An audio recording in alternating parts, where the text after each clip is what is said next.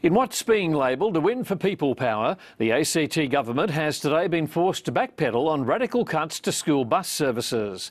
The upcoming overhaul of Canberra's transport network sparked the largest ever outpouring of fury our city has seen. Now the minister believes she's got the plans right. New maps and a change of direction in bus travel.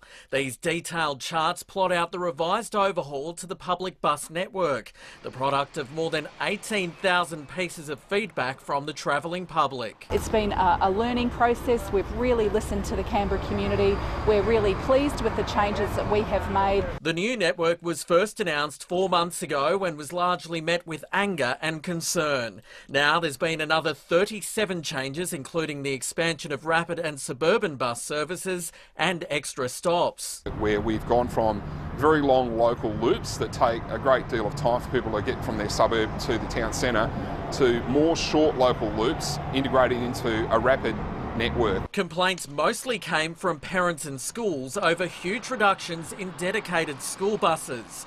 Now they're welcoming a partial backflip. I think the devil's in the detail. The original plan had 144 standalone school services, now bumped up by 78.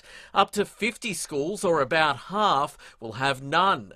Parents are worried about the dangers of their kids travelling with strangers, but for now at least P&C groups are compromising. I think it is a win for people power because, they've actually listened to, to logic. The ACT's peak transport lobby group says the reduction in student-only options is sensible. By restoring 100 services to schools, dedicated school services, we do lose the frequency in the local and rapid bus network. The new bus network will start early next year with the first month of travel free. We're really looking to get people using more buses and more public transport in Canberra. Michael Hammond, Win News.